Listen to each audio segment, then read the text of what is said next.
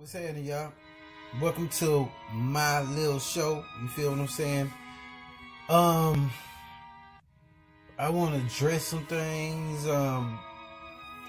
Tonight's show is about loyalty. Is one thing. Is I say this 1,000 times. If you're out there, dating somebody, man, listen. My mama always told me, and it was a true thing she told me as a kid. She said, never turn your heaven into hell. And she said, you know where your heaven is? And I said, where? She said, wherever you live at, your home. If you in a home and you living with a woman, don't never let her cheat, but you don't cheat. Or if you do cheat, make sure she cheating first. But you don't go and be the first one to initiate the wrongdoing. Because when you do wrong to people, especially women, they come back and get in your ass. So the best thing to do is to keep it real. It's fucked up, but you have to keep it real with them. And to the males out there, you have to keep it real with the women. But when the women fuck up, you don't need to really even cheat on them. You just need to make a decision. Are you gonna deal with it, or are you gonna leave? And that decision probably means you need to leave, because there's no sense in fucking up your feelings, and in relationships, people, when people do stuff to people, right now, like, I'm not dating anybody. I'm not even trying to have sex with nobody. I'm celibate, to be honest. And it's very hard. It's hard to do. It's hard to do because there's a lot of temptations. But I was told this, and I seen it. It's one thing for somebody to tell you something. It's another thing for somebody to tell you something that you can see. And they was like, well, do you know that when you have sex with a woman and you go inside of her, it's like, it's spirits. Like, whatever she going through, that's on you. So it's like I have sex with women and shit start happening. Then you have a lot of women that's on top of the evil spirits that's in them.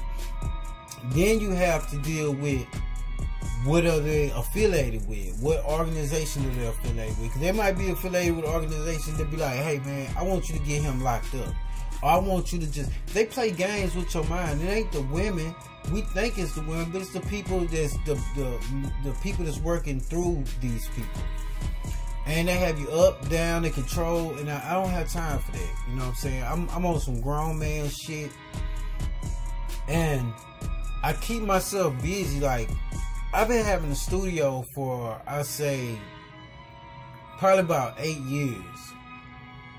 But I was young and I didn't have I was always losing shit. I'm gonna sell the studio, but I own the program, meaning that I own this program for life, so I can sell the computer and all of the studio equipment. But once I get that equipment back again, purchase it or however I get it, then I can just reprogram the studio back into the thing. So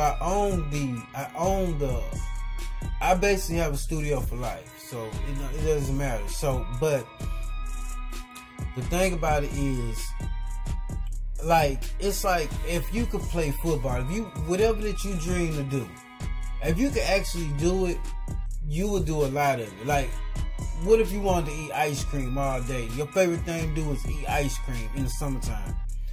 If you had the time and the money and all that shit to do it, man, you'll be an ice cream eating motherfucker. You know what I'm saying? So it's like I always been good at music. So it's like once I figured out, like, I'm gonna tell you what, like, when I first got my studio, my first time buying my studio, I bought this $2,000 microphone. It was a blue Spark, beautiful, it's platinum, and I couldn't hook the motherfucker up. I couldn't hook it up. I went and bought all the expensive ass, the interface, all that shit. I couldn't hook it up. So I went and talked to this lady that was worked in the office where I lived at, and we was real good friends. She was a older white lady, you know what I'm saying? She was real cool. So I went in one day. She was like, "What are you doing?" I was like, "Man, I'm trying to hook the studio up, man. This microphone, I don't know how to hook this motherfucker up." So she says, "Get a 15-year-old." And I'm thinking, man, like, is she got jokes? Is she like clowning me? Talking about get a 15-year-old? And I was like, "What do you mean get a 15-year-old?" And she said, "Well, a 15-year-old can hook up anything," which they can. So at that time, I used to be over people's houses, and their mother would call the kid, an 8-year-old, in to show them how to program their phone and shit. And I'm like, God damn. But it was true. But I never could figure out how to hook the microphone up, so I just would make beats, like, and so I had to sell it or whatever. But I never went and tried to get another microphone. I just say, okay, I'll just, just forget that. I started off making decent beats, so I was like, okay, I'm just gonna make beats for now, and then just let it come, let the microphone come. So the microphone came. I figured out I got an easier one that I could hook up. So technology got better, so I can easily access. This was professional shit. I still on some professional shit, but technology done got like that much better, where you can it's more easier to do. And I'm saying that to say this, I always wanted to have a full studio, like I've been had my studio for probably about 8 years. For probably the 7 years, I made beats. That's how I became very good at making beats. It's because I used to make beats. I would never record. So it's something that I like to do. So I make a lot of music. You know what I'm saying? I made a song tonight called It's a Miracle. That's the name of the song. But it's gonna be out in probably about another 2 hours. So in relationships, it's like you might like to go play basketball, and your girl be like, "Oh man, all you want to do is play basketball. All you want to do." I understand about a female arguing with a man over playing video games, because you gotta look at it. You a grown ass man that want to sit at home. Man, listen, if you ain't playing video games getting paid, you don't need to be playing no video game. I quit playing. I love playing video games. It was something that I never had when I was a kid. I was the last person to get a Nintendo, and somebody had to get a new game and give me their old Nintendo. That's how I got my first Nintendo. So when I grew up, I loved playing video games because I never could play them as a kid. But one day I had to realize, man, bro, you sitting up playing motherfucking video games and you got all these motherfucking problems, bro. You not rich. You got rent coming up, nigga. You just got out of jail. You feel what I'm saying? Motherfuckers want to kick your ass. You know what I mean? Your girl want to stab you. You know what I mean, bro? You got all these. Why would you play video games if you're not like super rich or you're not getting paid off of playing video games? I quit playing video games. Like, I even would become tempted sometimes. I'd be like, I should. And I'd be like, nope. Because in that time that I'm making video games, I'm playing video games, I could be doing something like now. That's what I do now. All day, I work on things to make myself better. Like, it's a lot of people it's a lot of businesses that owe me money. So I'm taking the time out to say, hey, give me my motherfucking money. Even though when I hit your Gmail, you talking about, oh, this ain't the right Gmail, but it got your motherfucking name on it. But I already know you're going to play these games, then you're going to give me the right Gmail, then I'm going to get the money. But it's a lot of things that I need to do that, it's like when we get money, we go buy stuff that we ain't never had. So it's like, that's old. Now it's time to do things that you never done. Like, get your life in order. Go pay your bills. Like, I went and paid a bill today. You know what I'm saying? And I got to go pay another one tomorrow. But I take that time out to do something that's going to benefit me. Pay a bill, or go try to make some money, or try to come up with a plan or the future for me and whoever that's with me. You know what I mean?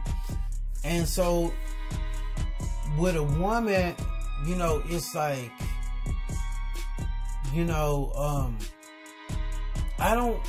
it's like you don't never chase women. Like, women always think that men are out cheating on them. That's the men that's in your organization that does that. I don't do, like, I'm a normal man. Nobody fucking telling me, hey man, go cheat on every bitch, go break her heart. That's what's going on. People dating people and motherfuckers is telling them to break their heart. Like, they isn't organizations. And the organization said, man, fuck them. They not one of us. Even if you is one of them, they still playing mind games with you. So I didn't realize that majority girls that I dated were sent by gangs or organizations or the police department. So it's all bullshit to manipulate my mind and play with my mind. So I understand that any girl that I probably date is a fucking agent. So if you know that any girl that you fucking date is an agent, why date them? And most importantly, why even have sex with a motherfucker like that? You know what I mean? I had to realize that, just like quit playing video games. Quit having sex with motherfuckers that you know don't mean you no good. You meet a stripper in the club, she wanna go fuck, tell that bitch I'm good. Cause I mean, listen, you getting your rocks off, right? You wanna have, you know, your dick hard, you're horny. But at the end of the day, you gonna have to pay for that.